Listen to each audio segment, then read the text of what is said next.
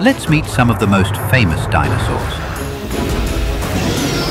Tyrannosaurus rex, T-Rex, was a giant meat-eater, about 40 feet long and with teeth as long as bananas. But guess what? Its arms were super short, only about the size of a child's. Triceratops.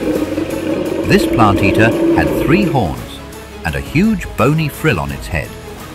Triceratops used its horns for defense. Stegosaurus. Stegosaurus looked like a walking fortress, with its huge spiked tail and plates on its back. Velociraptor. You've seen it in movies, but the real Velociraptor was only about the size of a turkey and had feathers. They were fast and sneaky.